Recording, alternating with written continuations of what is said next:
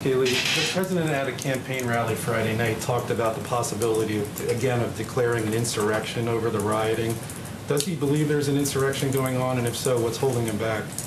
So the president does not want to invoke the Insurrection Act, which has been used very sparingly. But what he does want is to help these cities where he can. And when you see Kenosha, when federal forces came in, there was peace in Minneapolis. And in both of those cases, it was at the invitation of the governor. So we want to work collaboratively with Democrat mayors and governors. They, after all, do hold the police power as embedded in the Constitution to control their streets.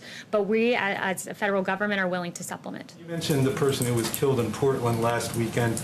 He was a Trump supporter. Does the president feel like Portland right now is too dangerous for his supporters? Should they stay away from the city?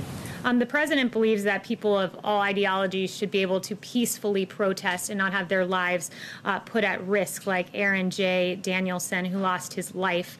Noteworthy that his suspected killer said he was, quote, 100% Antifa and ready for, quote, war. Unacceptable.